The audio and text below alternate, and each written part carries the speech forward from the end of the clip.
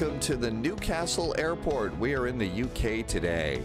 And this is a really nice little payware that recently came out. It's a very nicely done airport, and it kind of goes really well with the new F28. Yeah, this one has come out too, and we've got a pretty cool flight in this airplane. Hello and welcome to the channel. My name is Dave. I do the spy flights over on Twitch. Welcome if you are new. Thank you for coming on in today. Every week or so, I like to get together with you here on YouTube and do what I call a complete cold and dark flight on one of these increasingly complex airliners that we have here in Microsoft Flight Simulator. And the F-28 is definitely one of those increasingly complex airplanes. So what are we doing today? We are going to do a complete flight today in the F-28. It's a full cold and dark flight. We're doing full VOR to VOR flight planning. The add-ons that I'm going to be using for this particular flight are going to be Navigraph, SimBrief, and Volanta. I also like to use SkyVector for VOR to VOR flight planning too. And I'll show you a little bit about how it is that I came up with today's flight plan. Our flight plan today is Newcastle to London Heathrow. We're departing off of runway 7. We've got several VORs that we're going to be hitting because this is a non-RNAV airplane. You don't do the waypoints, use VORs. EGLL, London Heathrow is landing on the 9s today, so let's plan 9 left, cruise altitude 28,000 feet. This should be about an hour and 20-minute flight, 247 miles. Like most of these flights, as soon as we get to cruise, one of the things that I'll do is hit the pause button on the recorder, you hit the pause button to play, and then we get back together again about 100 miles or so from top of descent. This airplane just been released. I like to call this a big, small airplane. So it's not a huge 747. This is not one of the biggest planes out there, but there is an awful lot that is modeled in this airplane. I'm also doing real-world weather and real-world time. So what should you do? Well, if you'd like, if you've got the airplane, hit pause on the video here on YouTube and load up your simulator and fly along with me. I try to go through every button that I'm pressing to go through and try and make this thing work. So the cool thing about YouTube videos is you can pause, you can restart, you can rewind in case there was something that you missed. I also suggest doing a hometown flight in a couple of days at least. That way you kind of remember some of the things that you might have picked up from this video. And of course, I always like to remind you, join us over on the Spy Flights on Twitch. They're all group flights. It's an incredible community over there with some really knowledgeable people, including real airline pilots and just incredibly smart folks. So please be sure and do that.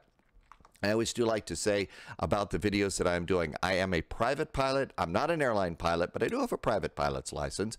I've been doing flight simming for decades. I've been a flight simmer for about 7 years now. This is not about the right way versus the wrong way. This is all about what it is that's working for me. And the whole goal here is for whatever's working for me. Maybe it's going to help you get this complex jet up off the ground, cruising and down back on the ground without, you know, pixels all over the place and stuff like that. Okay, so shall we jump on in? You can see that the airplane is at the gate right now, and a very nice airplane. This is one of the liveries that comes with the airplane too. So there really was a Foxtrot Golf Delta Uniform Victor that was flying for British Airways. Sadly, the airplane did get scrapped a long time ago, but this was a historical airplane, so that's kind of a cool thing. In fact, a lot of the liveries that you'll get come with a history of the airplane, so they really did put a lot of interesting work and study into this airplane. Okay, first things first. Airplanes at the gate. We're at gate 10. How do we know what to do for the flight? Well, normally with a flight that I do, I use an app called SimBrief. A lot of us do. It's part of Navigraph. This is the free side of Navigraph. The charts are the payware part. So you can see my flight in the map right over here. These are not waypoints though. These are VOR to VOR waypoints. Not RNAV waypoints. How did I come up with these? There are several ways to do it. One is when you're editing your flight, you can go and let me go ahead and show you how to re-edit this. So let's hit edit the flight, and we're going to come all the way down here, and you see down here where it says route finder, you can go to show options and hit VOR only, which is what I did. And VOR only gave me just 2 waypoints. Okay, it gave me the new waypoint and the London waypoint. All of these little spots in between, I ended up adding because just one waypoint here and then 300 miles down the road, another waypoint means you're going to lose track of the VOR, and it's pretty crowded airspace here in the UK, so you need a couple more VORs to be able to go to. So what I do is come over to this other website, and this is called SkyVector. Okay, SkyVector is a real-world planner. Okay, so you don't need, in Flight Sim, you don't need to worry about signing in and setting up an account or anything like that. And you can go and do great VOR to VOR flight plans. So the first thing that I got out of SimBrief was the VOR right here, and it was the Newcastle VOR. Okay, so we got that one. And it basically took me directly down to London. So what I ended up doing was kind of coming through here, looking through the airway, and I moved down here, and okay, here's an interesting waypoint. Here is the Pole Hill VOR. And so what I did is typed in POL, and then that drew the line over there. And then all I did was a continuation of find VORs along the route. So here's another one that I found, the Trent VOR. And then we continue down a little bit more. Here's the Daventry VOR. And then continue on down. Now we did make a little bit of a turn here. And this is the Bovingdon VOR. This is north of London Heathrow. And I know that Bovingdon is one of those little gathering points that ATC likes us to go to before we go and set up for our approach into the airport. So I put that one in there. And just to have the numbers, I also got the London Heathrow VOR plopped into my flight plan too. Okay, so we got all of that information, and we've got a fairly straightforward flight plan going down into London. The next thing that you could do is you could also take a look at some of the weather layers if you wanted to, but we'll do that another day. The one important thing that I like to do is grab the nav log. And this is a really, really nice nav log. First of all, it's going to show you all of your VORs and the frequencies. That's a nice thing to have. It's also going to give you a track to that VOR too, and also a magnetic heading and a true heading. I usually plug in the track, and that seems to work. It's going to give you the distance between each of the VORs, and that kind of helps out too. This is a really great tool to use, and one of the things that I'll do is take this, and I will actually save this over to the desktop.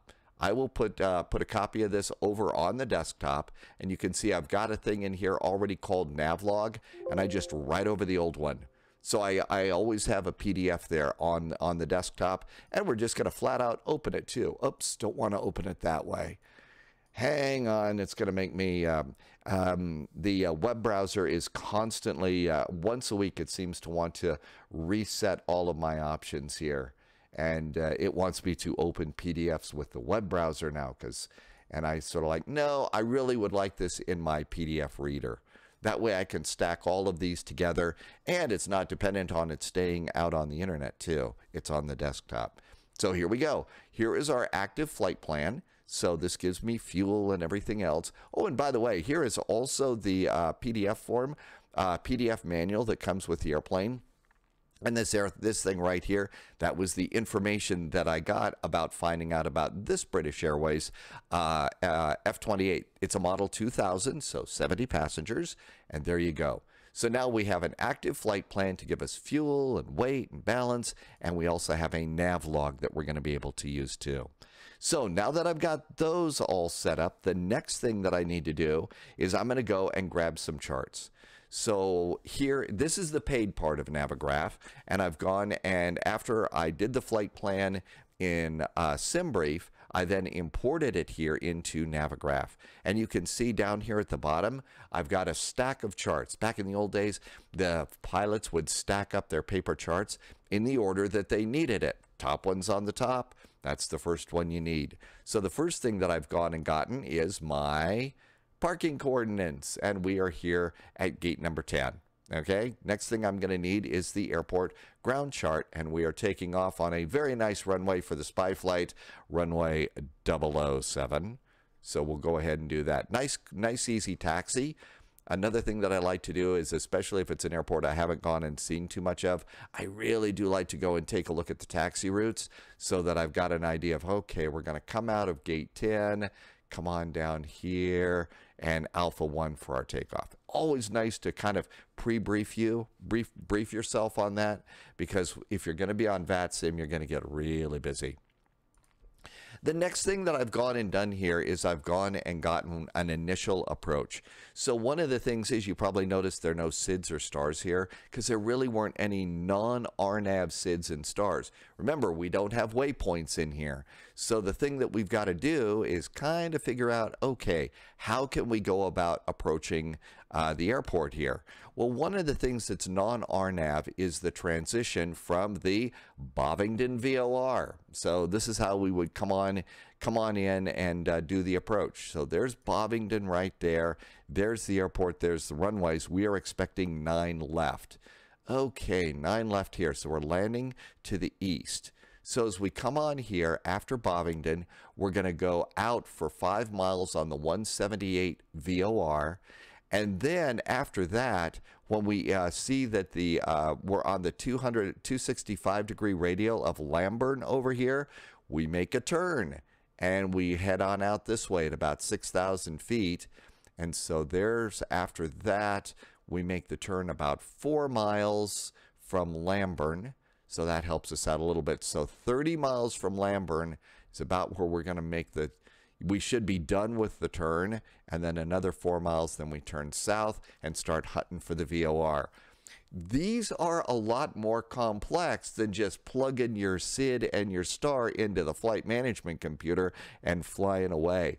So one of the things I've kind of found is this airplane's a little more stressful than some of the other airplanes. You really have to kind of plan ahead. And I don't execute these perfectly yet. I still have a lot of work to do on learning how to do this correct.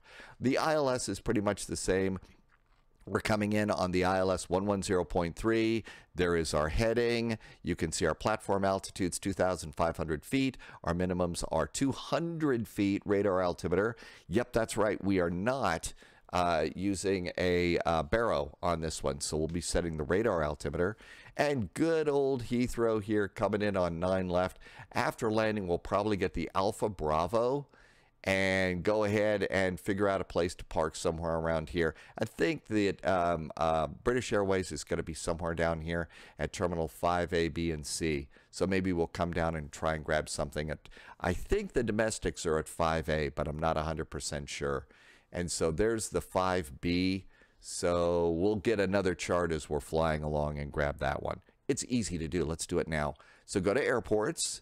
Parking stands. You can see that I've already got parking stands over here. So there's this one. So let's see. Parking stands continued. Aha, there's the 5A. So now we're going to plan to come in down here to the 5A. All right, we're all set and ready to go. So this is all good. We've got our charts set up. We've got our navigation log set up here. All is right with the world. I do have real weather and real time.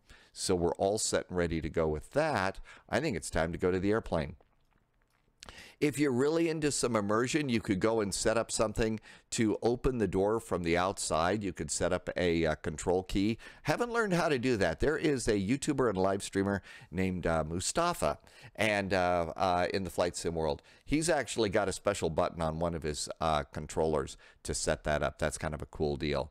But one of the things is this is one of those airplanes where the door actually opens from, it flops down, so you can't have the jetway in place first. So you got to go aboard the airplane, and you got to come up here, and you can open the door this way.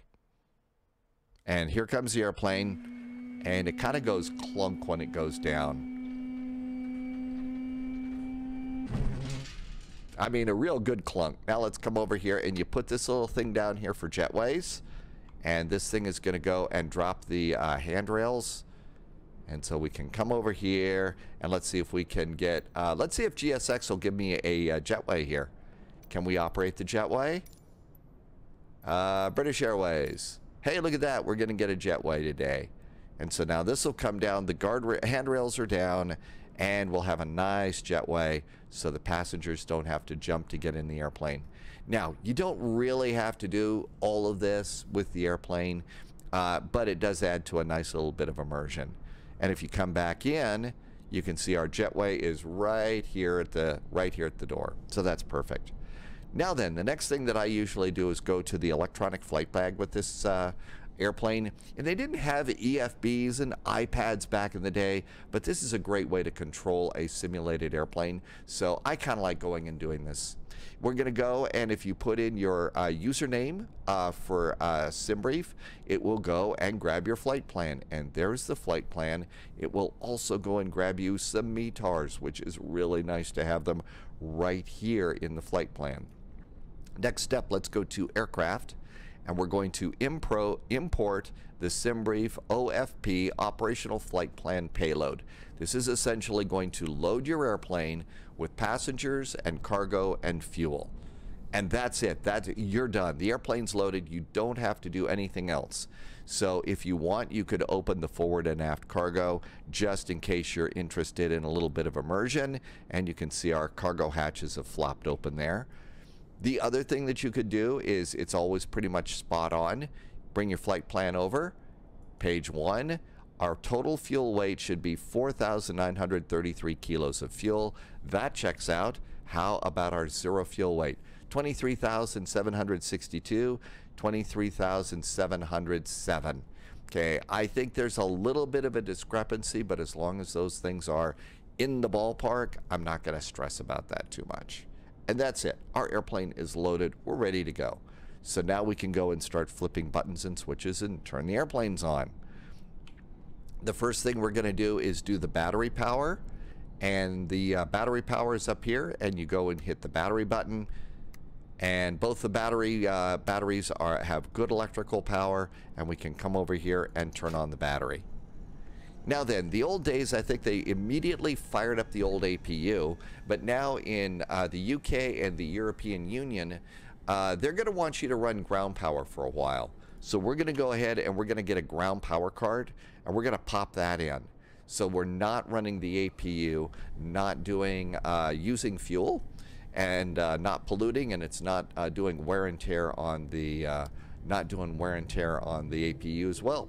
So ground power is green. And the next thing that you would do is come over here, and you could look over here, and we've got an external power. There is our external power, and we're going to make sure that the external power is in the green zone. That way we don't short something out. And then we can go ahead, and it says external power is ready. External power is now on and powering the airplane, and it's coming to life. We'll turn on the APU about 10 minutes before departure. Is generally, I think, the rule that you have here in the UK and the European Union. Okay, and so now our airplane's coming to life. The next thing that I'd like to do is start getting the lights ready to go. And so as far as lights are concerned, one of the first things we're going to do is we have to fuel the airplane so no smoking can go on. We're also going to go ahead and arm the emergency exit lights. And I'm going to turn up the panel lighting here. This is for the glare shield, also known as the autopilot. The next thing we'll do is come over here, and the one over the co-pilot's head, this is going to backlight the instruments up here on the upper panel. We'll also come down here, and we've also got, let's see, I was going to fine-tune this view just a little bit, just a touch. Zoom out a bit. There we go. Just so I could get the lights. I needed a better view for this. Okay, so nav lights, that's up here. We're going to turn on the nav lights. I'm also going to come down here and turn on the master radio switches. If you're on VATSIM, you're going to want to turn up the radio. Both of them. Oh, and an important safety tip, turn the volume level up too. We're also going to come down here, and we're going to put the transponder on standby. And all of this is now pretty good for the moment. Okay, so that looks all absolutely outstanding. As far as programming in the flight management computer, there is none. So the next thing that we could do is come on in, and we're going to start going in and doing a few other things, like setting up our frequencies for the ILS. And I also forgot to set a view here. And this is a view that I have for the autopilot. And I want to be able to see the autopilot in this. Okay, that's good. Now then, the first thing to be sure and do is come over here to the nav radios, and you're going to turn it not just to standby, but also to DME. And do this one too. Standby and DME. So put both your nav radios on. Otherwise, you won't get any navigation. And now we need to start getting the nav radios here.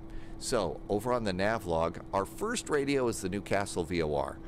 The Newcastle VOR is going to be our outbound. So I'm going to go ahead and plug that in 114.25. So 114.25. There we go. Our next one is Pole Hill VOR, and that's 112.1. 112. Oh, look at that. Already done. And then we're going to slide over here, and our course outside of from Newcastle to Pole Hill, the track is going to be, that's going to be 191. So I'm going to come over here and just put this in right now, 191. And that's going to be the outbound. And also we're going to set it over on the other one, the inbound. Because I don't know that we'll actually pick up Pole Hill on our departure. So that's why I'm presetting this now. 191. Okay, we're good to go there. Let's come on down here and our set the altimeter. And the altimeter we will find over here on the operational flight plan. And our altimeter is 1009. Should be 007, but I'm not going to whine. So 1009 is our altimeter setting. And the real pilots are going to take a look at the altitude setting that you've got here, and they will confirm on their charts. Let's look at the airport. The airport is 266 feet above sea level. We are at not quite 266. So there is about it. 1008. The altimeter setting was 1009. So it's probably an older setting. But you'd also just kind of make sure that you're there. That's pretty close to 4. Yeah, that's about 266. The next thing we need to do is set our runway heading, and it's 006, and I know that because I went over here, and if you look down here, there's the runway heading for 007, and I whined about the heading not being 7s. Okay, so 066 is our heading. So this is the heading over here, and so you're dialing this up here and looking down here. It's a little bit awkward. So we're going to go ahead and set this as close as we can. And all that looks good. Now we're really about 10 minutes before push and start. So how about 1, 2, 3, 4, 5, 6. Okay, that's probably about as close as that's going to get. And then the last thing we'll do is that we don't really have a departure altitude at the moment, so we'll just go ahead and do 10,000 feet for our altitude there. Okay, and that looks like it's pretty good. Again, about 10 minutes before departure, let's slide up here, and we're going to go just above the throttle, the fuel cutoffs, and let's do the APU fire test. And you hold it down until the light goes on, and with that, reset the light, and we're ready to go and fire up the old APU, which is up here. We're going to come on in here, and we're going to make sure that generator 3 is off, air is off. We're going to go and hit the main switch and count to 10. 1, 2, 3, 4, 5, 6, 7, 8, 9, 10. And what that does is that gives it enough time for the flap and the intake flap to open up, and then you can hit start.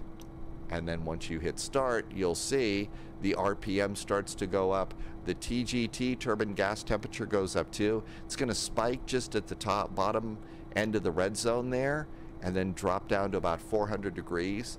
The RPM will continue on up to about 100.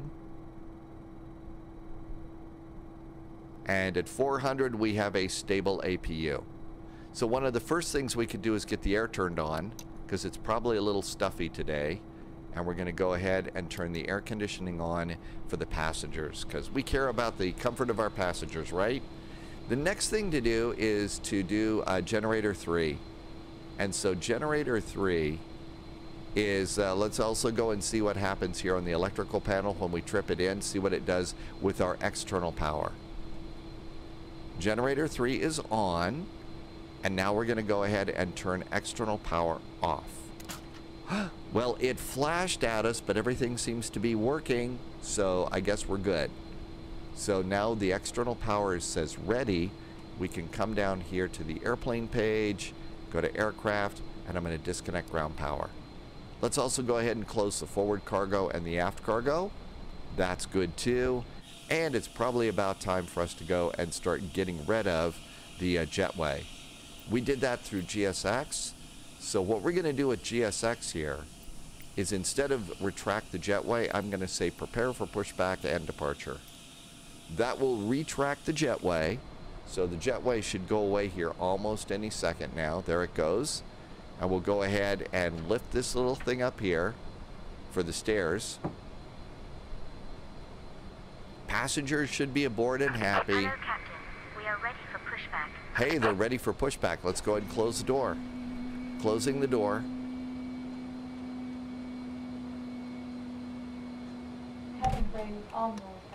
And we're going to go with the door closed. Seatbelts can now go on. It's a little bit warm, so I did not turn on the window heaters yet. It's a warm day in the neighborhood all over the place. Departure check completed. Bypass pin inserted. I'm going to come here and we're going to do anti-collision lights on. There's our anti-collision lights. Those are on too. The doors are now closed. I have failed to go and pressurize my brakes. That's an important safety tip. So here's your hydraulic pressure here. Electric pump system 1, turn it on. And you'll see all of a sudden hydraulic pressure goes up. Locking gear. And some more hydraulic pressure builds here. You want to get this into the green zone. Right now we have chocks in place. Airplane's not going to go anywhere. But if all of a sudden we pull the chocks, and even if the brake's on, we might start rolling around a bit, because we didn't have pressure. So we have to go and do that. Let's go ahead and do nose left, tail right. And we're going to disconnect this. And let's also come down here and let's squawk 1000. And I'm going to turn the transponder on. Even though we're not on VATSIM, I always try and squawk 1000, squawk mode Charlie on taxiways. And we're almost ready to go here. We're connected. And at this point we can come in. I'm going to pull my chocks. Release parking brakes. And I think almost everything's good. How's everything here? I think everything is good here. Let's go ahead and do a cabin call. Let the cabin know that we're going to start rolling the airplane about. And you know what I've also forgotten to do is put in my cabin pressurization. And our cruise altitude today is 28,000 to start. So we're going to come over here and go 28,000. And it's a small little number in here. So there's 23, 24, 25, 26, 27. There's 28. And then you add 1,000 on this airplane. And then your altimeter. There's an altimeter here. And we are, what, 1009? So we reset that to 1009. Okay, so all of that looks good. I think we're ready to go. This airplane does have checklists, and it's I really do need to dive into my checklists here, but I haven't done it yet. So I think it's time to go. Parking brake off. Commencing push. All engines are clear. Start at will. And we got a nice view outside the wing here. A nice view of the little airport. And there we go. As soon as we get out of the gate area, we'll go ahead and start some engines. And we'll come down here. And the first thing to do is do fuel. So boost pumps. We don't have anything in the center tanks, so those can stay off. We'll come up here. And we're going to turn on the engine starter system. And we're going to go ahead and hold it down. Count 1, 2, 3, and let it go. 1, 2, 3, and then we're going to look down here. And the middle gauge here for the engine, that's going to go up. There's 10%. At 15 to 20%, we're going to hit start.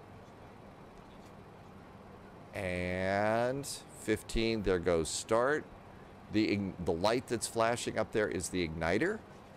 And that engine's going to start on up as we do our push.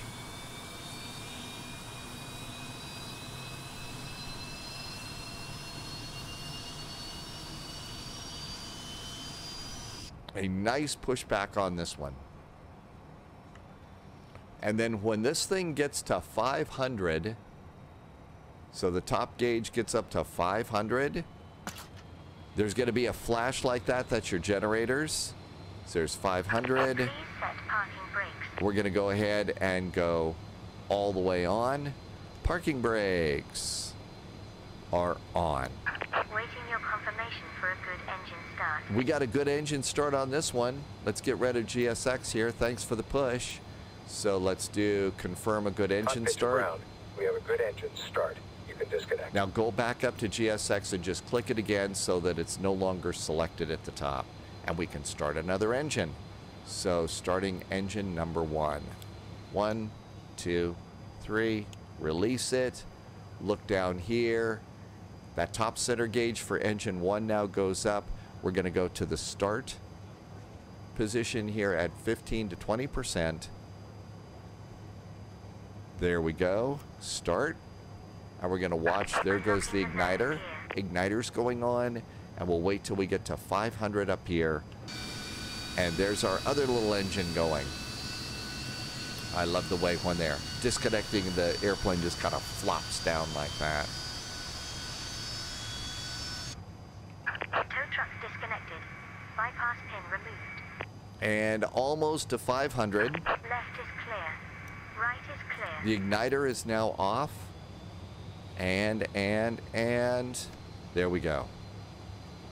So fuel is running. Everything looks good here. Gonna lift that up there. Our airplane seems to be coming together fairly nicely. And we'll just wait. We should be getting a salute and release from guidance next. So there goes our crew chief. And the crew chief's gonna hold up the gear pin. Hi, I got the gear pin. I have removed it. And then the next one is gonna be the gear pin and a wave. That's the next thing, and that says, I have inspected the underside of your airplane. There are no people, bunny rabbits, or kittens, and it's safe for you to start taxiing. And then at this point, we are now on our own. We can do our thing. We can, ATC, of course, is going to want us to be in touch. Okay, so all is right with the world here. I'm going to set my bugs for takeoff. Bugs are set for takeoff. Flaps are 11. And our flaps are now set to 11. There is a thing here, you know how you arm some speed brakes for departure on the Airbus? This is the lift dumper. I think that that's another way of just throwing up the speed brakes there. We're going to arm that for departure too. We're going to come down here and turn on the taxi light. Taxi light's over here. That's on. We are squawking mode Charlie. We are done with the APU at this point, so we can come up here, and we're going to go over here, and we're going to turn off the APU air. I'm going to turn on the AC here in the cockpit because it's hot, and we're going to turn off generator 3. And that goes off, and everything else is good up here. The next thing to do is we're going to hit the off button essentially here. It's stop. So the stop button, I'm going to move this here. So watch the RPM. You got to hold it down a little bit. 1, 2, 3. And then as soon as the light comes on and it goes down, that's stopping your APU. And you wait until this goes all the way down and then cools a little bit because apparently the flap's still open and you still need to be, when you turn it off, the flap closes. So you need to leave that open until it's off, because it causes a real flap. And there's your flap joke for today. I'm turning up the backlighting here on the engine instruments. We also have another one here for the pilot, and those are the instruments in front of the pilot. It just makes things a little bit easier to see. Okay, next thing I'm going to do is down here for the autopilot, we're going to turn the yaw dampers on. So those are good to go. We've got everything set here. Flaps are good. I think it's taxi time. Everything looks good up here. Let's look up here. And we've still got a little bit of TGT. Turbine gas temperature, it's about 200 degrees. Everything else is off. I'm going to leave the flap open for just a little bit of the taxi here. Okay, next step for me is I like to come over here and get a nice taxi chart out. This is part of the payware of Navigraph, but it's so nice. And if you're going to start flying on VATSIM, it really is something you're going to need. So we pushed and started from gate 10. We're going to come out, take Alpha down to runway 007. Okay. Sit back here, make sure that your gamer chair is locked in so you don't tilt back. That is especially helpful if you have rudder pedals. And I think we're ready to go. So parking brakes can go off. Toe brakes are on. I'm going to release toe brakes. And this one you do have to add a little bit of power here to get the airplane rolling.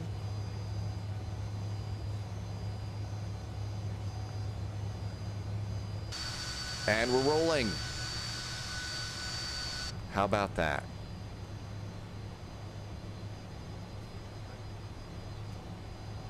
How's that TGT here?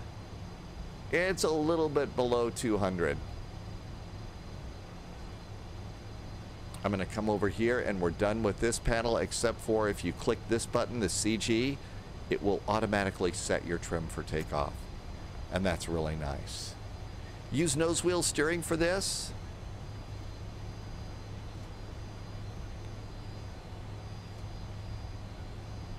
As we're coming out of the gate area, this is usually my little time that I like to remember to undo the control lock.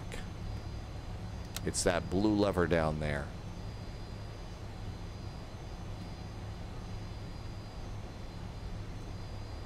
Great time to move your everything forward and around and stuff.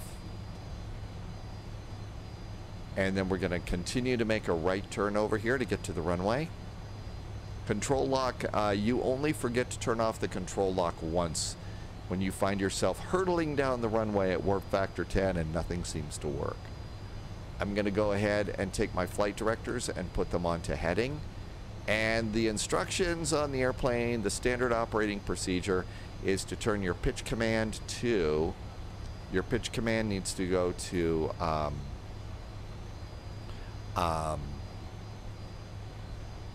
10 degrees. I turn my pitch command to 5. I climb way too fast here. Not that it helps me out that much, but okay, runway ahead. Always good to see that. And there is runway 007. Throttles are idle, so we're just going to gently stop here. There we go. Nice little stop. So let's go ahead, and there is another button here, another switch. We're going to extend the landing lights, but they're not on yet. We're going to be going out onto the runway, so I'm going to turn on my strobes. I'm also going to start altitude reporting. Everything looks good here. We're going to do another cabin call. Come through, please take your seats for tape. There we go. Now I've also, because it's hot, I have not turned on some things here. So we do need to now windshield heaters. Engine anti-ice is auto. Probe heaters are going on. And I think now we can go ahead and taxi on out. After departure, we're going to make a left turn to try and find our heading in VOR, where we're supposed to be on the VOR. And out we go. This airplane is really interesting for one big reason, for a lot of reasons. But one of the things that I really, would encourage you to jump into something like this, it's old school, it's VOR to VOR. And that's an important thing to learn. What happens, if the satellites fail? What happens if RNAV What happens if your McDo gets hacked? I mean, real world kinds of things, scary stuff. But how do you fly the airplane if you don't have all those? And I'm not saying they're bad. I'm just saying it's a good thing to have a backup. And VOR to VOR is a great way to have a backup and be ready to learn these things. I'm going to do landing lights on. Landing lights are on. I think it's time to give this thing a shot. What could possibly go wrong? Throttle's going up.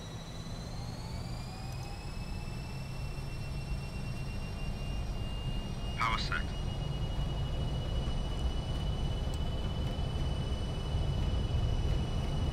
Little bit of a crosswind. Let's get back over here. 80 knots. Checked.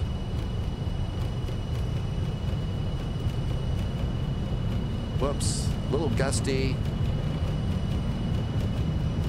Rotate.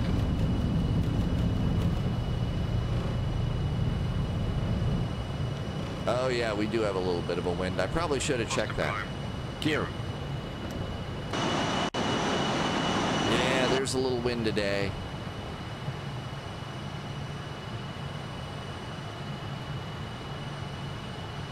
There's 10 degrees. Now we're going to start pushing this down just a little bit for flaps and get to 250 knots. Slightly off our runway heading too. There goes our flaps. Continue pushing it down to about... And I'm waiting for my airspeed to get up to about 250 knots here. Climb power. And that's going to be down here. These two switches go to climb. What are we doing? About 97. There's 250. I'm going to do AP. Autopilot is on. And let's see here. We're slightly into our left turn. So we're going to go to heading mode. There's 250 knots. I'm going to do an IAS climb. And then I bring my power back to about 95%. And these are those top dials on the outside. The outer top dials. 95%. Nice climb. And around we go. Okay, I am picking up the next VOR. So let's switch that. I'm not picking up the Newcastle VOR. Maybe I don't know how to tune it. Let's continue our turn and get on that radio. So there's our turn. And out we go. We're done with the taxi lights. So the taxi lights are here. Landing lights remain on. I have probably forgotten a whole lot of things here. This airplane takes a lot of learning. And there's a nice climb at 250 knots. IS and heading are set. We are 85 miles away from our next VOR. I think that was Pole Hill. We are out. I'm going to go ahead and just click the takeoff card. That kind of pinches all these speed bugs together. And we are still coming around nicely on the turn.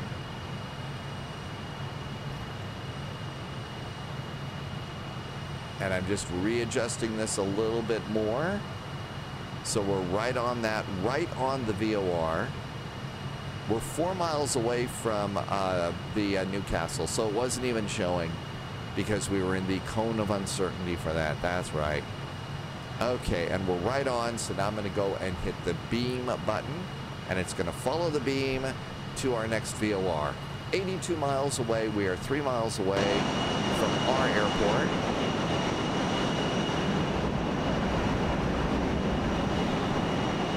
A beautiful day in the neighborhood. Looks like the clouds are getting a little bit thicker though. Okay, now then, the next thing that I'm going to do is grab my nav log, and after Pole Hill, it's the TNT, so 115.7 is our next VOR. So 115.7 on VOR 1. Okay, that's good. And from Pole Hill to TNT, the track is going to be 159. So 159 is going to be our new track.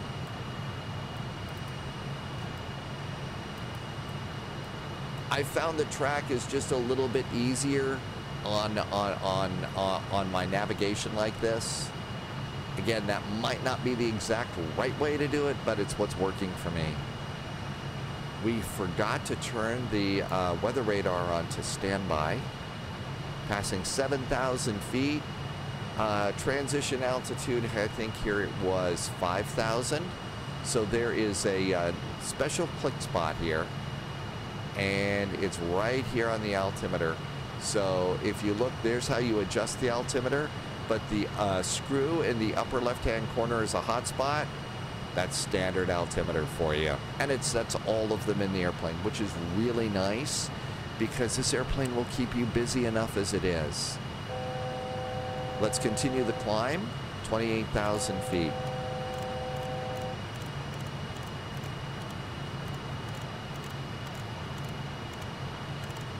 $28,000 feet. Airplane should continue the climb. Make sure it still does. We still have IAS engaged, so that's good. Here comes 10,000 feet, so landing lights can go off.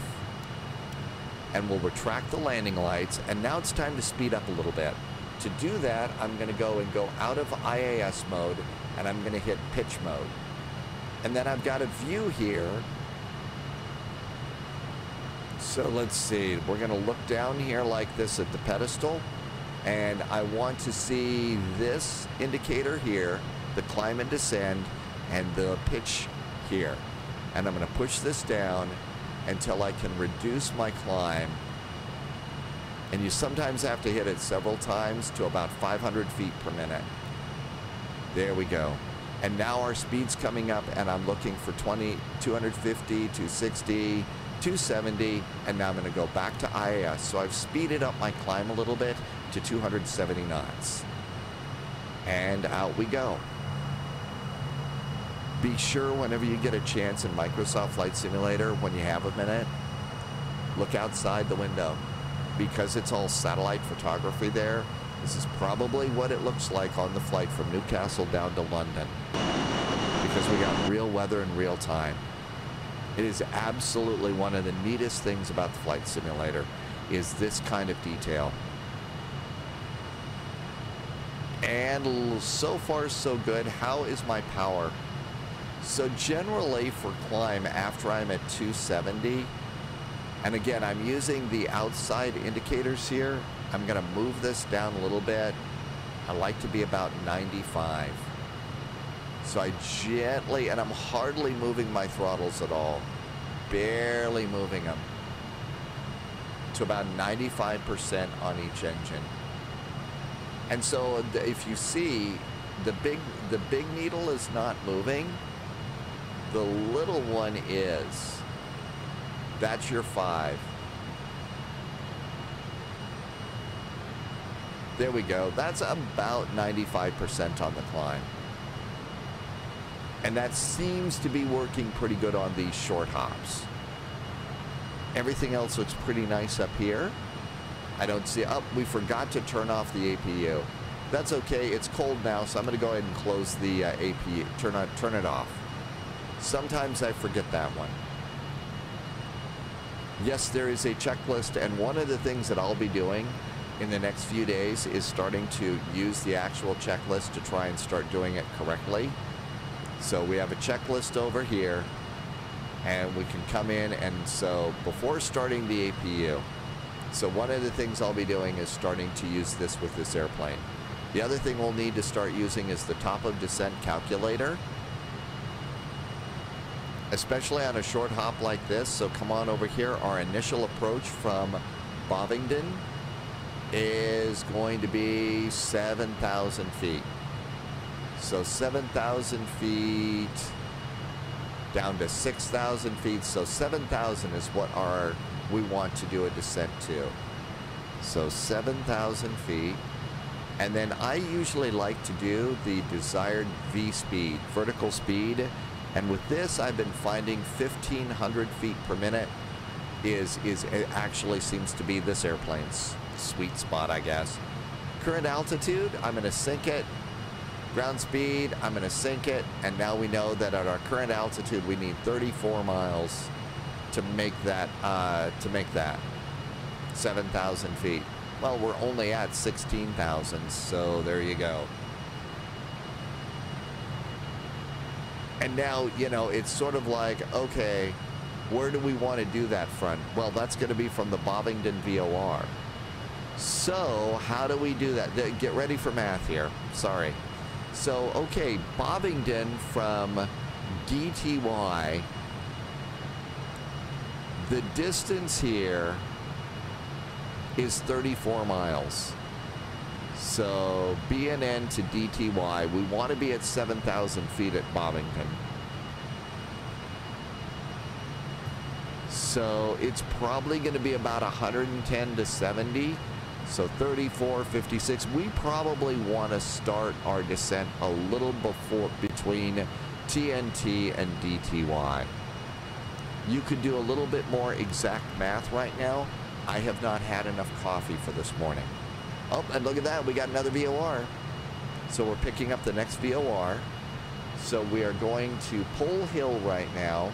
The next, this is the distance to TNT.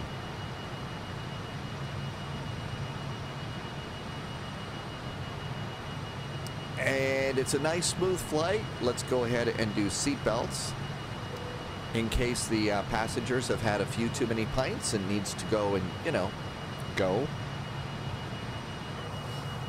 If you've gone to look into the cabin of the airplane and you look over here at your seat and you look up here, okay, there's about seat level. Oh no, where's my seatbelt sign? It's all the way up here. They didn't have individual seat signs in the seats. They had one way up here. And by the way, while you're exploring the airplane, you can also do various levels of cabin lighting. So all of those work. So there we are, there's more, and now you can see our seatbelt signs right up here. As you're coming on up here, a lot of the controls here for the flight attendant work as far as lighting and also the way that you communicate with the cockpit. So there is so much immersion that you can do with this airplane. It's really pretty amazing. There's 20,000 feet, seatbelts are off, we're going to 28,000. How is our weather at Heathrow?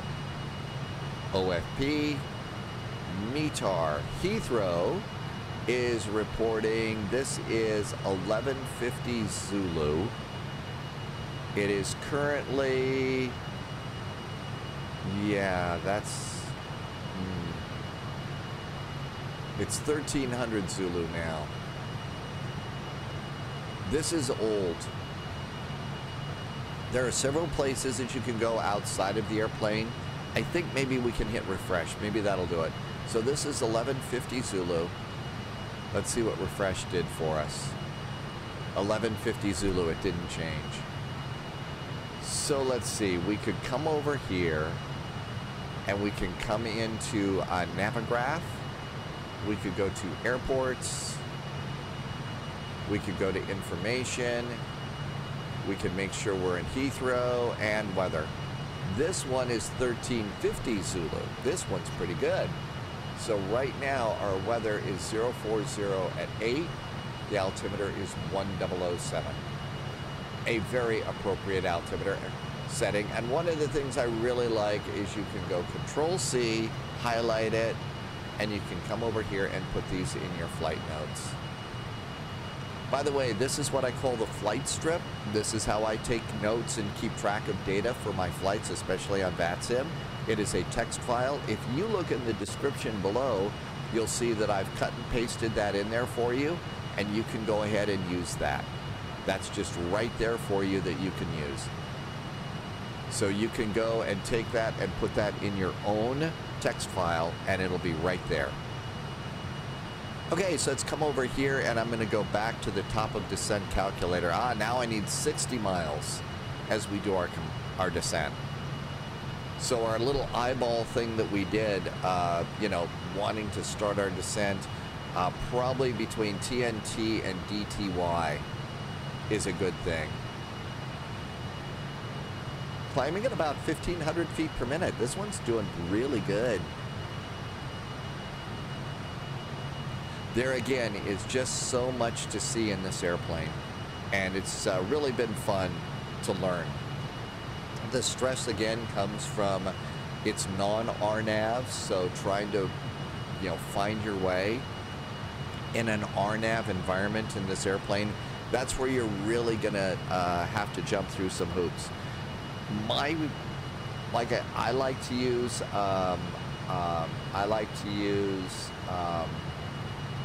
SkyVector for my flight planning. You could also use Little Nav Map is free, so Little Nav Map is really nice too. But I really kind of like, this has just been really nice. You could also go and hit the layers button here and get yourself a little window. You could go and do satellite here in the UK. It shows where the clouds are. Yes, it's going to be cloudy in London. I know. Stop being so shocked. And all that's good. And we are at 25,000 feet. So 28,000 feet, up 13 miles away from the Pole Hill VOR. So we're going to be going from Pole Hill to TNT. That's 112.1 to 1157. So our next heading that we're going to want to go for is 159. Now we're 10. At 5 miles, we're going to take it out of beam mode, and we're going to put it back into heading mode.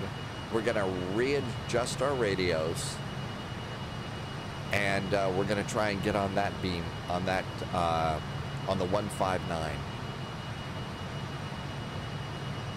And as you can tell, I mean, you know, just following along with the map here, we're right where we're supposed to be. Ooh, coming up on Manchester. We could go to that really cool little burger and beverage place at the end of the runway in Manchester.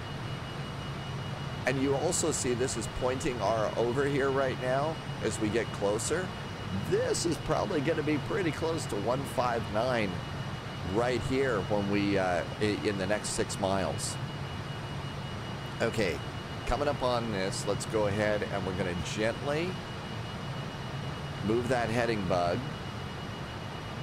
and make sure that it's right on.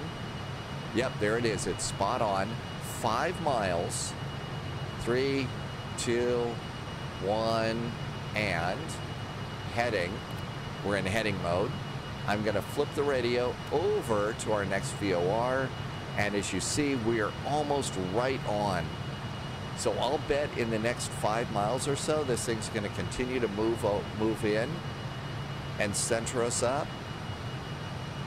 Okay, there we are in the cone of uncertainty, so that's about 3 miles away from the VOR.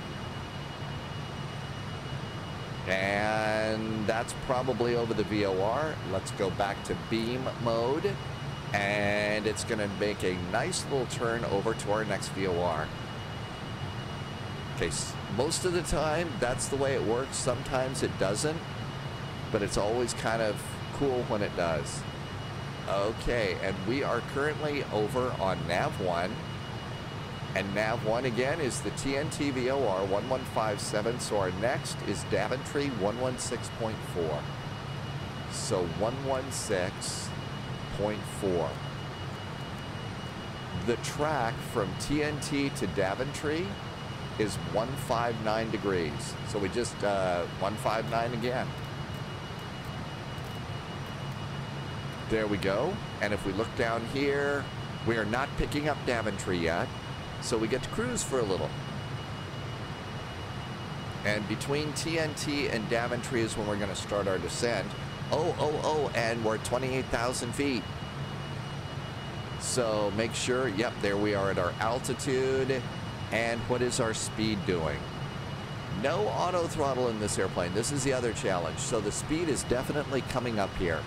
So now what I'm going to do is I'm going to gently move my throttles back a very, very little bit. And I try and start at about 90%. And at 90%, then I'm going to come over here and see if that's going to hold me at Mach 0.7. Okay, between Mach 0.7 and the barber pole is good right now. In a VATSIM event, if we're coming into Heathrow and it's a busy day in the neighborhood, we might have to care a little bit more about our speed. But as you can see, it's holding and slightly going down. And then if we go ahead and focus in here, we are technically, it's at 91%. I think that's as good as it gets. That's as good as it gets. Now, what do we need? We need 97 miles. So 97 miles from the Bovington VOR. So what do we have here? We're coming up on Daventry.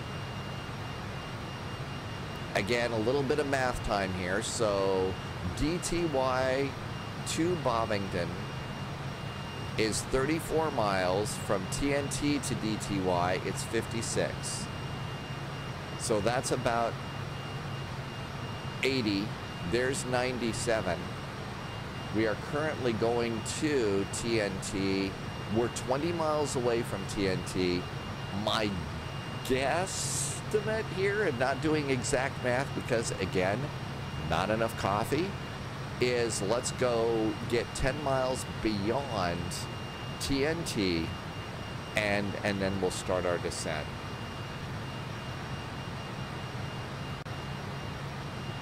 The real pilots, of course, they have had plenty of coffee. They're doing exact math. They know exactly when to start their descent. But when you're just getting started with this particular airplane, I generally kind of found that let's just do it this way is a good way to go. Oh, I'm also going to go and center. Aha! Now all of a sudden you can see that we are, so we're going to TNT, 157.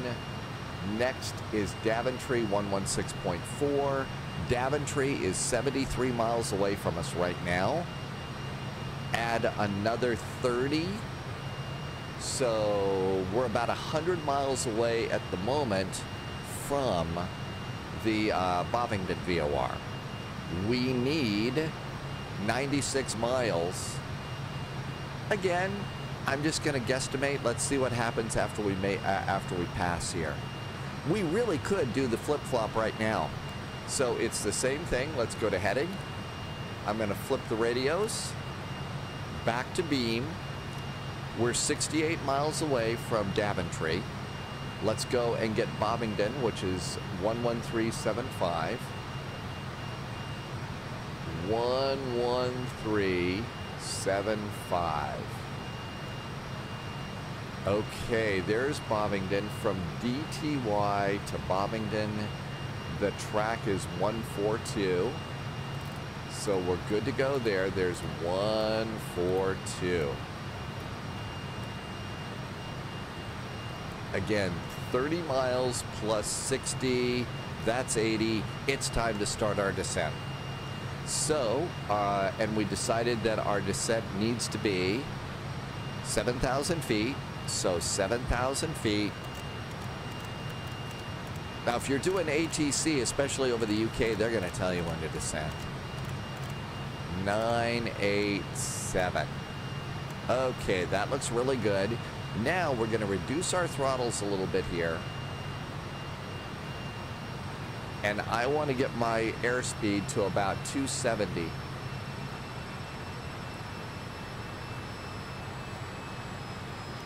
There's almost there, 271, 270, and IAS descent. Down we go. And now I want to maintain the power setting so that I can do this at about 1,500 feet per minute. And it usually bounces back and forth a little bit.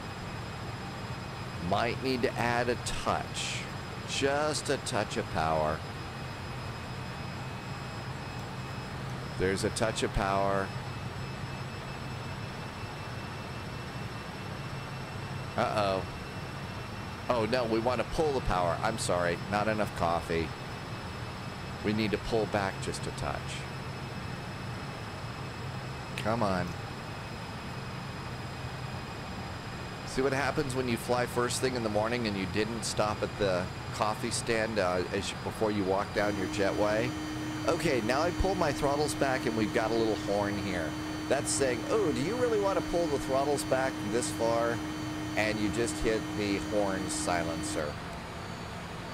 And now we're a little more than 1,500 feet per minute. I generally find that I'm high in this airplane, so there you go. We're 50 miles away from Daventry. Our next VOR is Bovingdon. We'll plug in the London VOR and off we go. Transition altitude at London is 6,000 feet. Sometimes it's 7. And we already know the altimeter setting. It's 1007, so we're good to go there. How are we doing as far as our track has been? You can always use, oh, look at this. We're right where we're supposed to be. There are some times that it's never like this. If we were on VATSIM right now, you know that I've got runway 9 left, the approach chart here. If we were on VATSIM, I would also have 9 right, because they would be landing and departing on both runways. And this is not just a London thing. This is a Chicago thing, an Atlanta thing. It's a Paris thing and an Athens thing. If they're landing more than one runway, I will have all of the charts that they are currently landing, regardless of whether they told me that I'm going to land on 9 left or not. I'm going to have those ready to go, because if it's crowded, they will sometimes move you to another runway at the last, almost, well, not the last minute, but almost the last minute. So the thing is just be prepared like that. Makes your life a lot easier. Okay, there is 37 miles. We are 62 is what we need. So 30, 40, 50, 60. I'm going to pull, we're at about 2,000 feet per minute. I think we're in good shape to be at 7,000 feet at Bovingdon. Sometimes I am sadly mistaken. And our airplane is just doing so well today. One mistake that I make, you know, when I get in an airplane like this is I think, okay, it's going to fly like a Boeing. It's going to fly like an Airbus. No, not really. They all have different little quirky things that you have to be ready for. So being ready for quirkiness is a thing.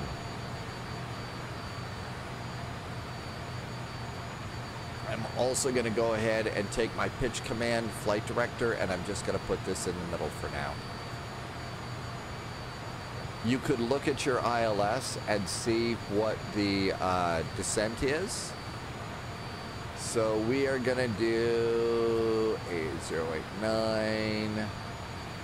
Oh, which one is it? I know it's probably right in front of me. It gives you your descent angle on this one. I think it's 3. I think it's a 3-degree down. I could be wrong. I'm missing it somewhere. Sorry, not enough coffee. Okay, it's also gonna give you the little horn here. Just silence it. There's 28. Okay, I need 45. I think I'm going down a little too fast now. So now what we're gonna do is we're gonna bump the power just a touch to get us a little closer to that 1500. Aha. 59 miles to Bovingdon. I need 43 miles for my descent. We're relatively good. I'm going to continue to bump this up and have us between 12 and 15 now. There we go. There's our rate of descent. I need 41 miles. I have 57 miles to go. If it's between 10 and 15, I am a happy camper.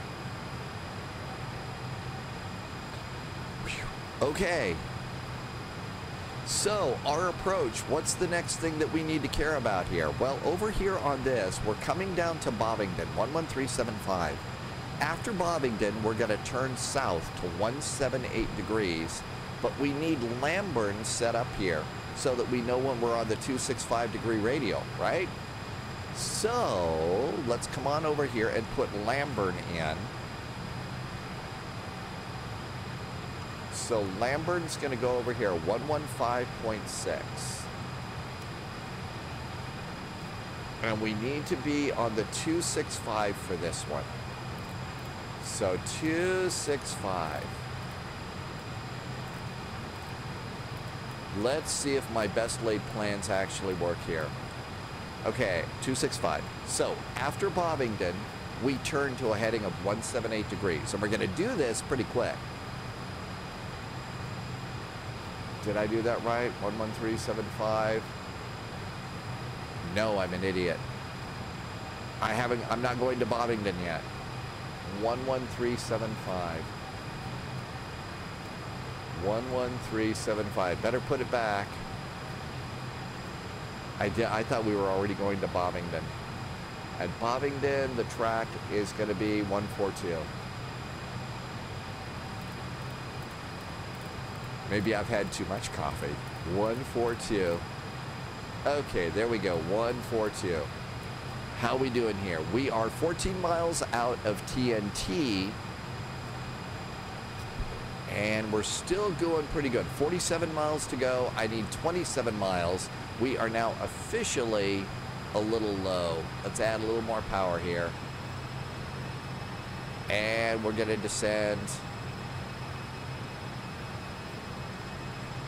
How about 1,012? There we go. That's a little better. As we approach, though, 10,000 feet, we also have to get our speed under 250 knots. And are there speed restrictions here? Because we're responsible for those too. So let's see. At Bovingdon, 7,000 and 600. Nothing really. Because, you know, usually ATC, we have a speed restriction of 180 over here.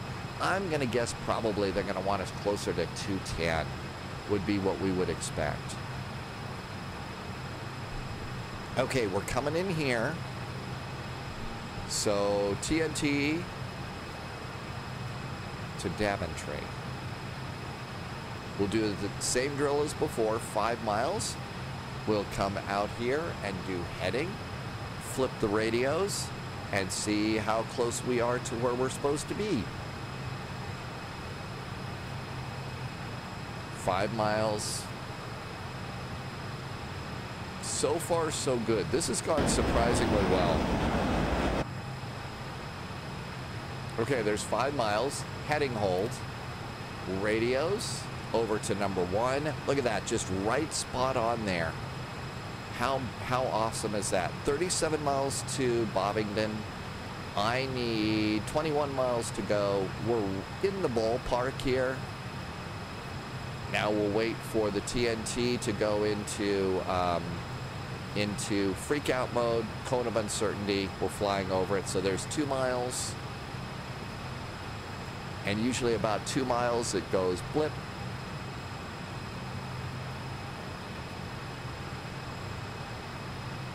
I said 2 miles, it goes blip. Didn't go blip. Up there it goes. So abouts. And we're getting closer here. 32 miles, that's working out. And then when it comes back, okay, now we're 2 miles on the other side. So we've actually passed it, but we're going to get on that track heading we wanted. So give it just another little second or two until it just kind of lines up perfectly. And that looks good. Let's get back on the beam. And we are on our way to Bovingdon. Now we can go and do all that other nonsense I was yammering about. We need to get the Lamburn VOR. That is going to be 115.6. 115.6. And we want that one to be the 265 degree radial over here. 265. Okay, there's 265. Oh, look at that. We're even picking it up too. Oh, and we're coming up on 10,000 feet. We probably are going to have our friends from ATC tell us to start slowing it down. I'm going to reset my heading bug. I'm going to go now to the pitch mode. And then I'm going to reduce my throttles here. And that's going to start slowing me down. We're going to probably have to do the horn again. And the horn is right here. This is also something, if you feel like putting a button on one of your controls, that'd be a good thing. So throttling down even more.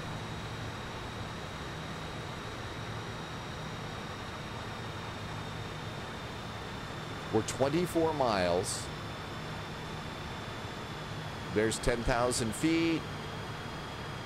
We're still holding our descent rate, and throttles are going almost to idle to reduce our speed. Come on, we got 300 feet to be below 250 knots. We're going to get a speeding ticket. Thrust is idle. There's 25. 250 knots, excuse me. Let's go ahead and plan on 210. These are tight turns. So we'll continue to get down to 210 knots. While we're doing this, the next heading that we're going to be doing is 178 degrees. So I'm going to reset my heading. We're going to be making a right turn to 178 degrees. There's 180, 7978. That's our turn when we get to Bovington.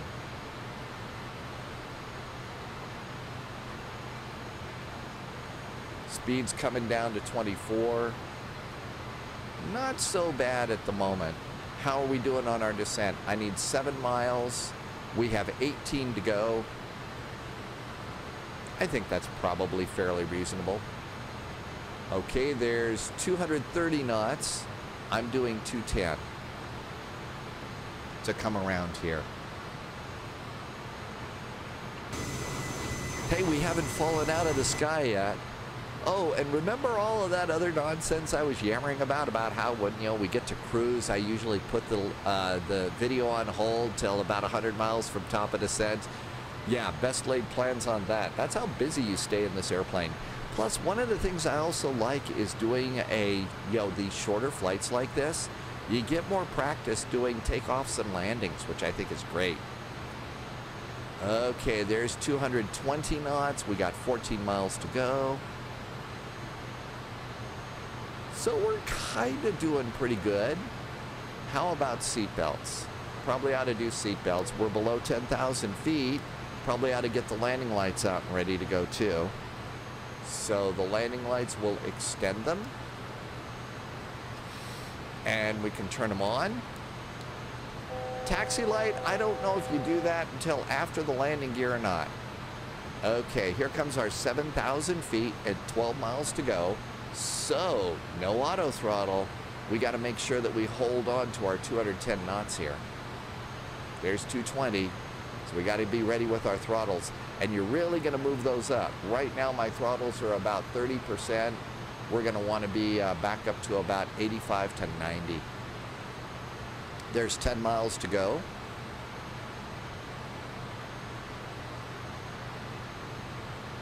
Almost to 210. Let's go ahead and just click your speed card. That will reset your bugs. I usually am doing flaps 25 landings, so that's 129. And there is almost 210. It's going to slow down fast. Like everything happens at the same time here.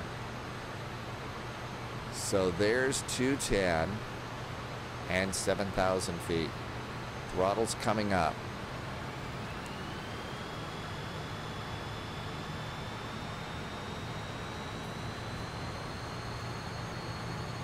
And 7,000.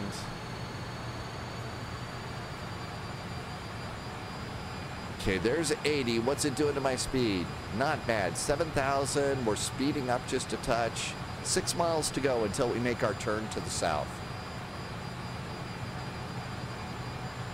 And then we'll flip the radios around, and then we'll see when we make our second turn, when we get on the right radial there. That's probably a little much. We're a little fast.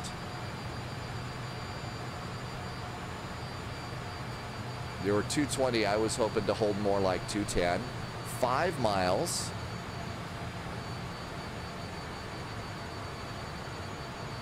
And if you're really curious about how you're doing, your moving map is your bestest buddy here. Here we are. There's Bovingdon. There's Lamburn. Life is good. The trick, I imagine, was doing this as the pilots that didn't have Navigraph back in the day. Okay, coming up on 3 miles away. We'll temporarily get in their cone of uncertainty, but I don't think that's going to change anything. Still a little bit fast here. Oh, and of course we have to silence the horn while we're doing a bunch of other stuff.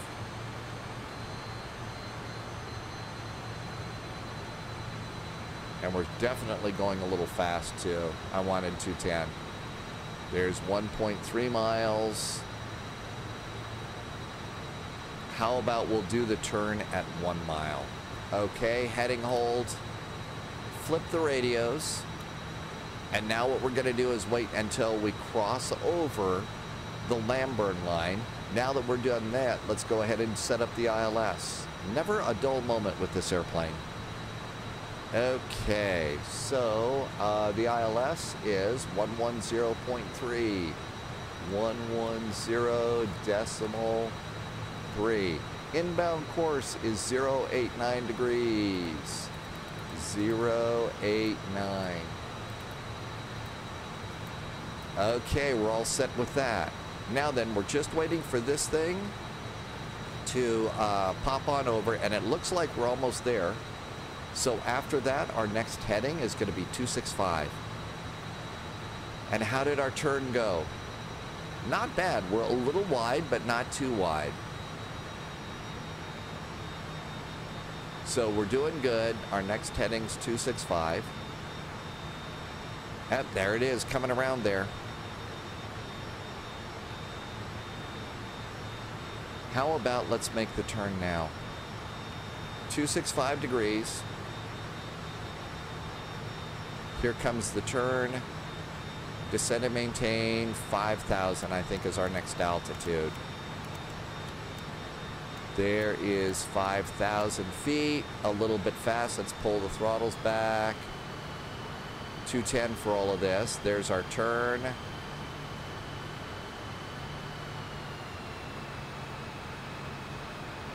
And how about an IAS descent here?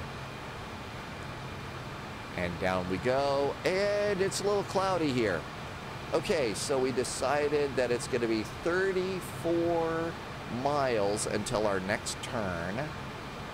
And our descent is going pretty good at the moment, but we're going to need to start slowing it down, and our next altitude is 3. So we're going to hit the 5,000 just fine. Let's do 3. I'm going to go to pitch hold, reduce my throttles to go to 180. Let's also do leading edge slats. That's going to help us control our speed a little bit here. And we're actually doing pretty good at the moment. We are a little bit beyond the turn here. So I turned a tad bit too late, but that's not so bad. Especially since this is the first time I've done this one. And another click of the flaps. And all of this is looking good. We are, we are 30 miles. We make our next turn, which is going to be 178 degrees. And that is at 34 miles. Aha, now all of a sudden we are coming up to 180. So throttle's coming back up a little bit there. To hold that 180, that's good. There is 31 miles.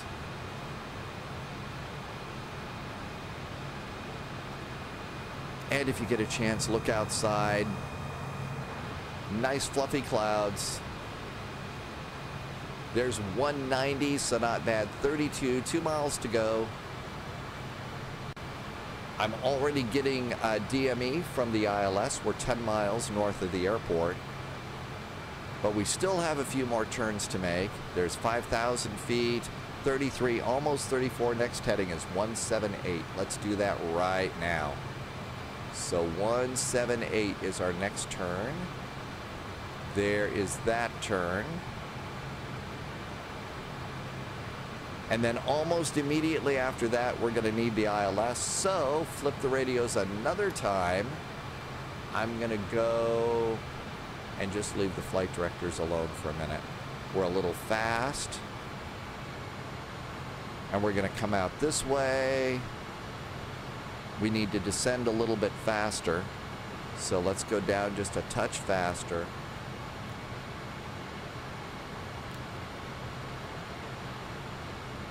And there is localizer. That looks pretty good.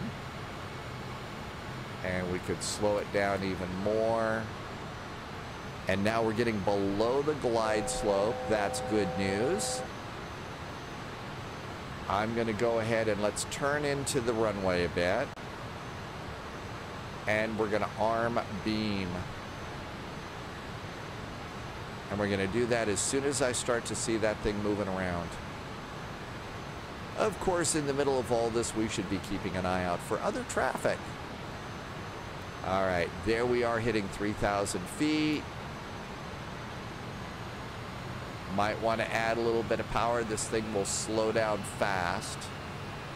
I'm going to arm the beam now. There's 180 knots. How about landing gear? Gear going down, add some more power. The landing gear does a lot of drag. Looking good. Let's go ahead and arm the glide slope as well. Do your posture check, sit back, get ready to do landing things. 180 knots, we're spot on there. We are snagging the glide slope and localizer. After landing, we are exiting to the right. I think I see the airport looking good. Landing speed is going to be 129. And we are 9 mile finals, and we're starting to slow down a little bit more. We're slowing down way too much. And I could come over here and do glide slope auto. And that's just going to help me with the flight directors. So there's 160. Here comes that. I think we're in good shape. We were going to hope for 180 until 5 miles DME, but I'm not going to complain. We got everything good here. Next thing, we're going to come down here and we're going to arm those lift dumpers again. Let's see. Let's do a cabin call. Hey, we're about ready to land. I do not see the airport. I should see the airport.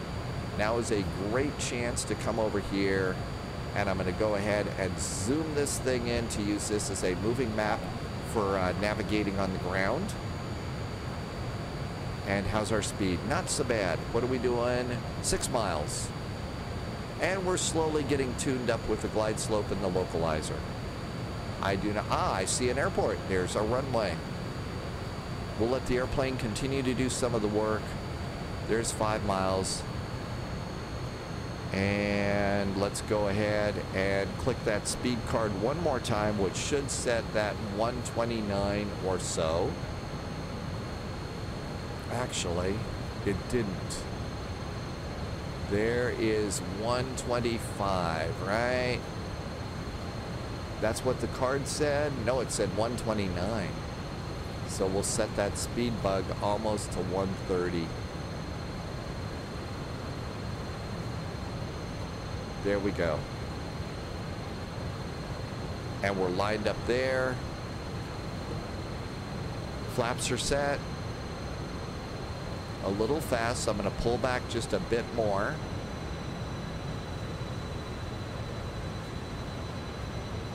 If we were on VATSIM right now, one of the things I would be looking at is seeing if there is ground control and presetting that frequency about now, because you're so busy when you're getting off the runway.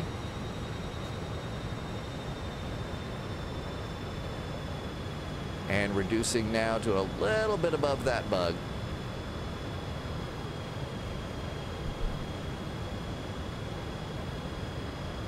The weather is getting a bit more frightful, so I'm continuing to let the autopilot do the work for me for a moment here. There's our speed. That looks pretty good. AP is off. 500. Speed is not so bad.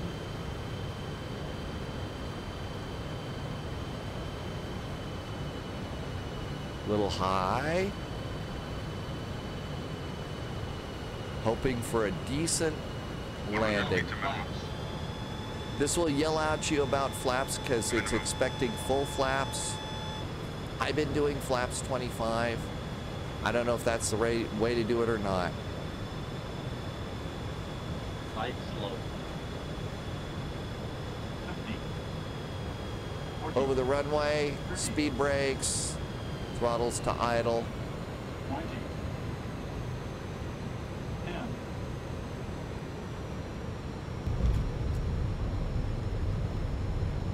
No reversers.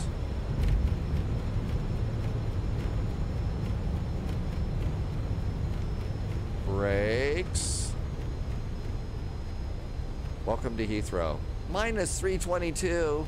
That felt so good. And we get to get off the gate here. If you look outside, you can see the speed brakes are out.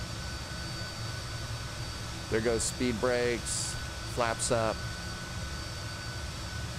And off. Welcome. Come on down here. Landing lights are going to go off. That nose light, we should have put that on. Strobes off. And make a turn over here. We'll go down to that one terminal.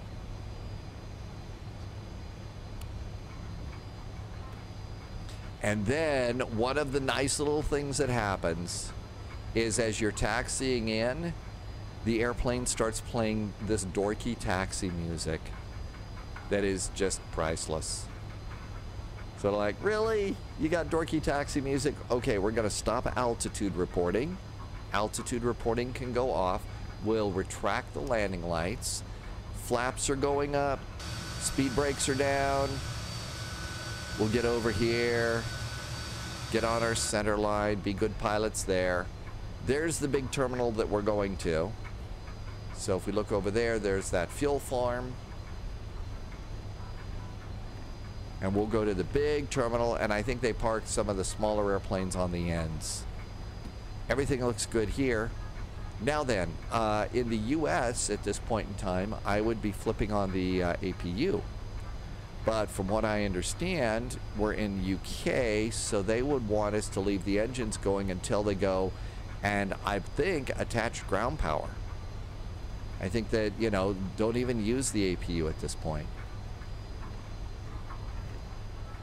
They would also have air conditioning that they would pump into the airplanes.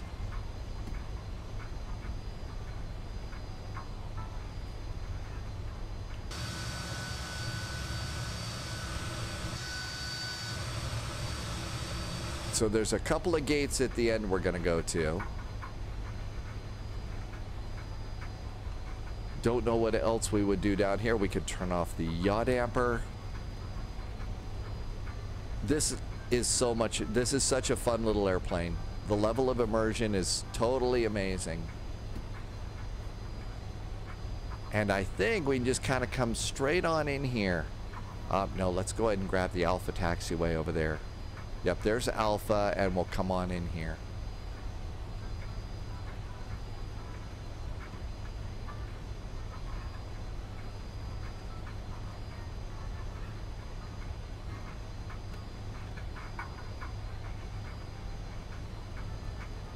I don't know if they would actually turn off one engine with this airplane and do a single engine taxi or not.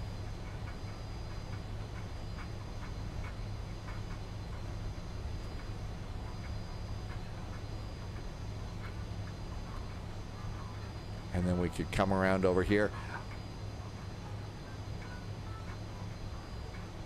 And we'll grab one of these three gates. So I hope you have some fun with this airplane too. Hope you enjoy this, and I hope that the way that I'm starting up the airplane helps you start up your airplane and it works good. If you liked what you saw, I hope maybe you get a chance to come over and fly with us. Every flight that we do on Twitch is a group flight. We fly every day, Tuesday through Sunday. Our departure time is 1900 Zulu. Sometimes we do an early departure as well. So keep an eye out for that. There is a Discord link in the description below. I will at this point in time say a big super duper thank you to everyone that is supporting the live stream. You can do that several ways if you liked what you saw. There is Ko-fi that I just started up here too. There is a Patreon where I do videos first thing in the morning on Patreon, and that's a pre-flight of the flight that we're going to be doing ahead of the day. So that would be great if you join that. Also, if you like, it's easy to subscribe. Oh, do we have gate guidance going in? I think maybe we have some gate guidance going in. Oh, look at this, we do. Is that a stop?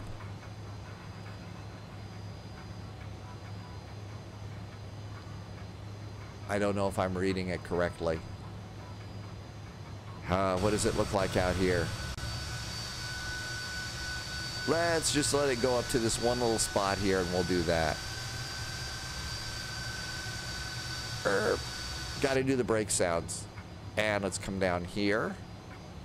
And we've got those in. Now come over to the airplane. Let's see if we can do this correctly. Go to the aircraft. We're going to go chocks. And we're going to do ground power. So chocks and ground power before we shut down the engines. Did this say stop? If it did, I can't read it. I think it says stop, but we'll see. And then what we're going to look up here for is it's off. We're waiting for it to say on and okay. Up, ready. So we have just tripped that in. We can now do engine number 2. Engine number 1. We can come here and go to standby on the transponder. I should have turned off the taxi light. And we're going to turn off the beacon.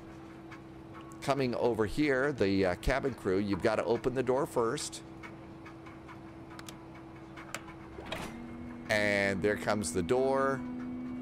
And once this goes down, we'll put this down here and see if we can't grab a jetway. I love the crash of that thing when it pops down. And with that, we'll go and see if GSX is going to give us a jetway here. Operate the jetway. Let's see. British Airways. We get a jetway too, so the passengers are not going to have to walk around in the light level of drizzle. You see that big spool underneath the jetway? That big spool would be the air conditioning. So that would also be what they go and they hook into the airplane so that, there it is. That's where you're going to get the AC. So we would stay on ground power. I don't think that the gate matching is working all that well right now. A little on the high side there. Other things to do, we forgot to turn off the seatbelt sign. We got those off. Let's see. Everything else I think is really at the moment pretty close to just where, oh, we need to turn off the probe heaters and we're going to turn off the engine anti-ice. Everything is pretty much secure down here and we made it. Let's see what the damages are though. Let's start with Volanta because Volanta is usually a little bit nicer to me. Review your flight. And here was our flight path. It really was. This really felt good. And 199. So whereas over here, Flow Pro said 322. This is an also great place to go and check out how you landed. I was aiming for the big bars here. I was a little bit beyond. There were no bounces. I'm going to call that a nice landing. This one felt good. I hope you enjoyed the flight too, aside from the fact that you're going to have to jump a long way up to get into the jetway there. But this is a cool little airplane. I will tell you that this is one of the pricier airplanes for Microsoft Flight Simulator, but if learning an old airplane and a really good airplane for doing VOR to VOR navigation is something you'd like to do, I can't recommend it enough. It has been a lot of fun. As I do like to say, again, not about the right way versus the wrong way. This is what's working for me right now. I'm here to learn, and I hope that some of this helped you work on your flight too. I'm still really new here on YouTube, so I'm still reading all comments and questions. Can't wait to see what you have to say about this flight. If there's a flight or an airplane you would like me to feature over here on YouTube, that's also a great place for you to put your suggestions too.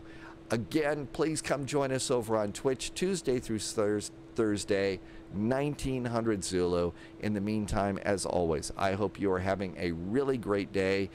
Stay healthy, stay safe, and I will see you in the friendly sim skies. Cheers.